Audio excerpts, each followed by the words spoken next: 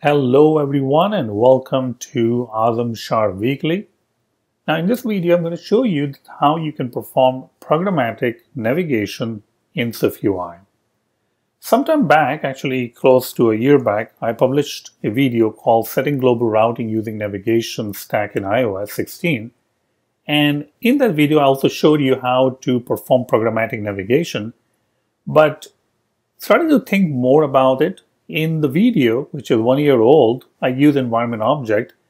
And in this video, I'm going to try to use the environment value because I think the environment value might be a much better choice because environment object is usually used for the data, the actual data that either you want to display it on the screen or it will take part in, the view itself, while the environment value can be used for services, routing, and also navigation. So some sort of a service-oriented thing. So that is why I'm trying to use environment value instead of environment object.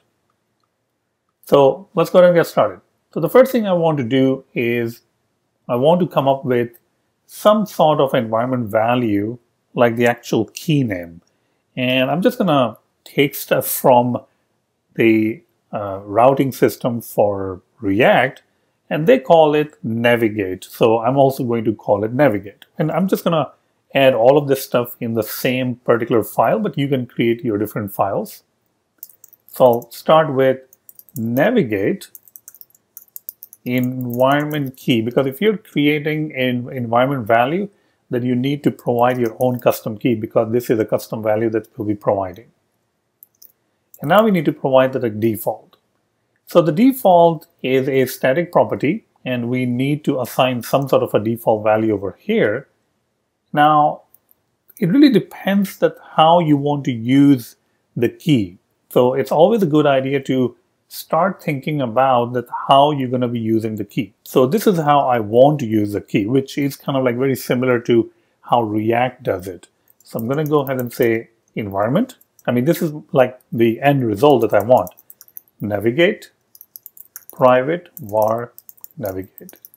And in React, all of these things are available by hooks, by the means of hooks. Now, obviously, we're using SwiftUI and not React, so we won't really be writing our hooks, which are simply functions anyways. I mean, you can think of it like a hook anyway, but this is going to be how it's going to be used. All right, so we'll create the navigate, and then maybe we'll have a vstack over here. And inside the vstack, we will say login screen because we want to go to the login screen. And then we will say navigate, and we'll say login screen or just login. So this is how the end result should look like.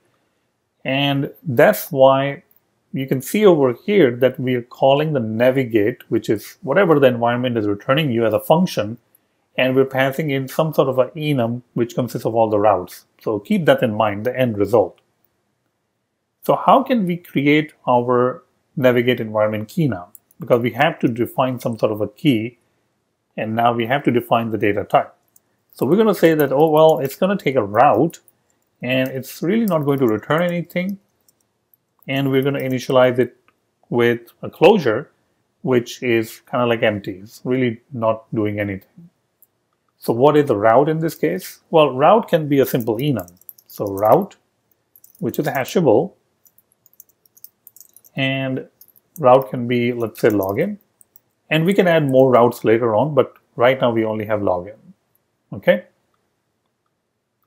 The next thing after creating the environment key will be to extend the environment values so you can add the navigate key. I mean, you can simply add the navigate part of it.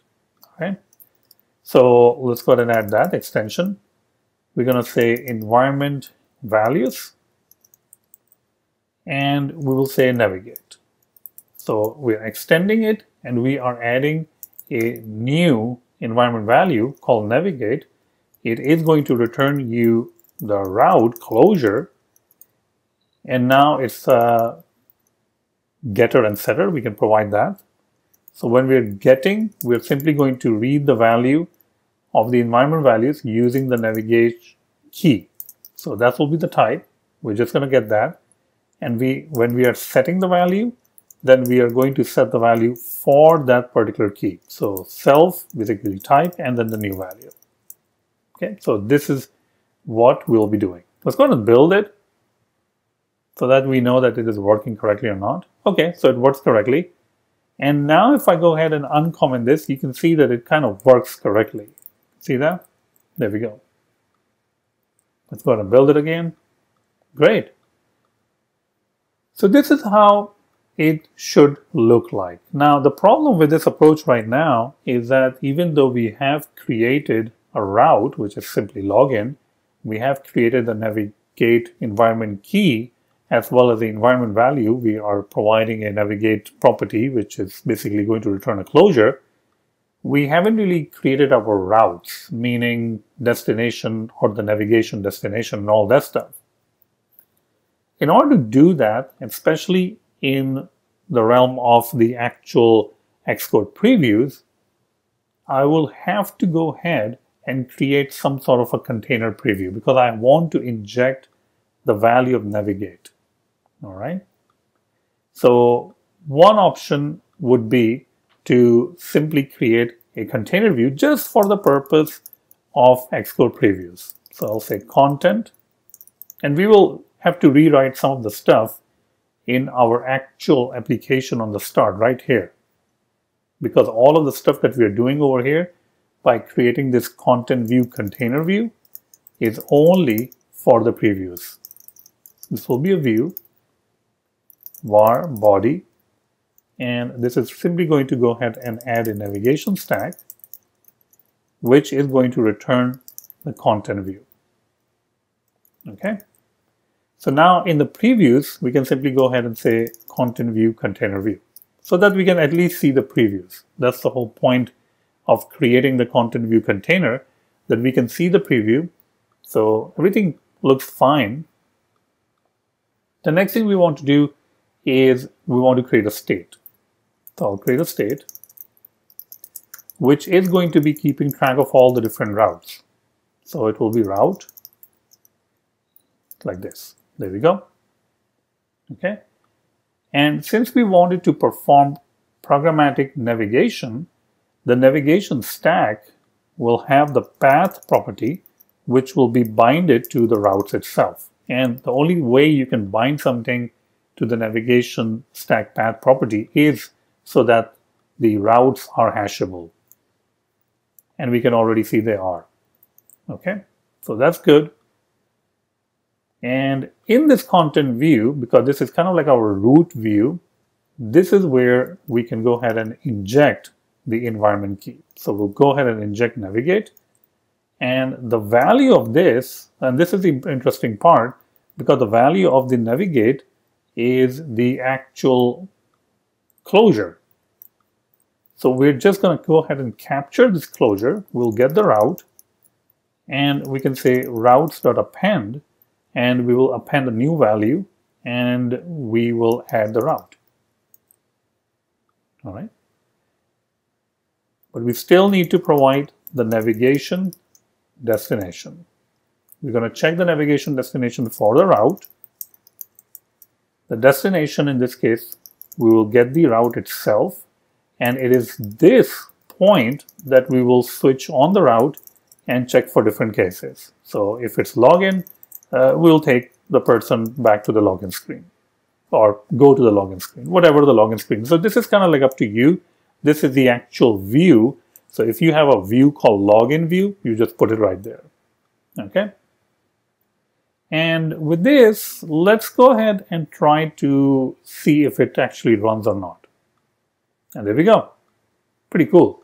So we can click on the login and it can go and take us to the login screen. Great. But what about if we have more routes? And maybe we have a route that even take an argument. So how would we get that particular route? Well, you'll just add a new case. And let's say that your route is, product or customer list or whatever you want to call it. So let's say your route is detail, right? And detail of a product. So you're going to simply pass in the product. Now, what is a product?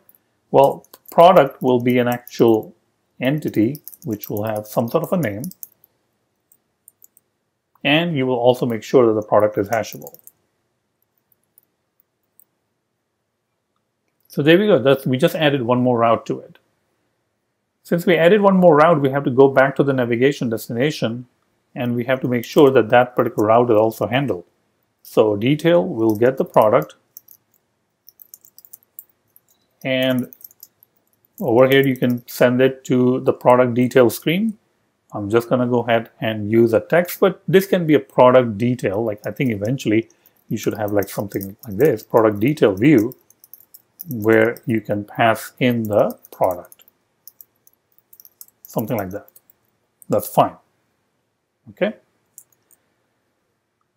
Now, in order to trigger this particular route, which is detail, I'm going to go ahead and add another button, and I will say product detail, and I will say navigate, and going to where? Detail for a particular product. So whatever the product is, let's say a chair. Now login takes you to login, product detail take you to the chair. So we already have our programmatic navigation working correctly, and you can go ahead and add more different routes to it if you want to. Now all of this stuff works correctly in the Xcode previews, but if I run my application right now in an actual iPhone or in the simulator, it's not going to work. And the reason that it's not going to work is that in our main file, which is the app file, we haven't really configured the navigation stack. We have not configured the navigation destination or even the routes. So nothing is going to work.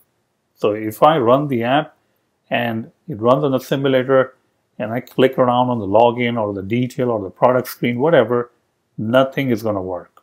So all of the stuff that we have done in the content view container view or the container view itself, we have to do it in our app file over here, or else it's not going to work.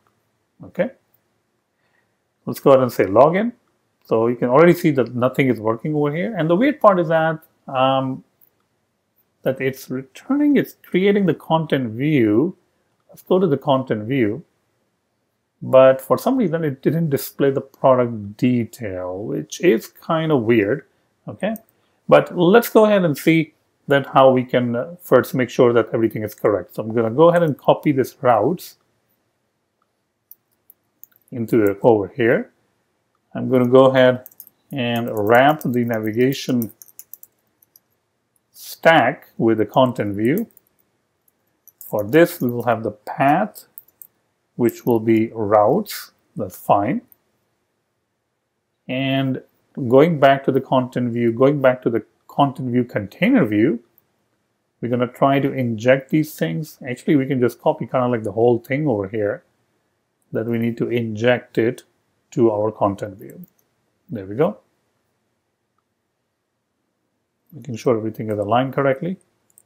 So now at least we are injecting everything in our learn app file, and we're injecting it to the root, and the root in this case is the content view.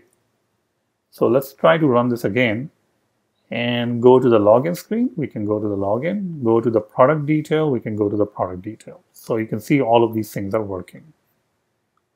Great. So there you have it. We have created programmatic navigation in SwiftUI.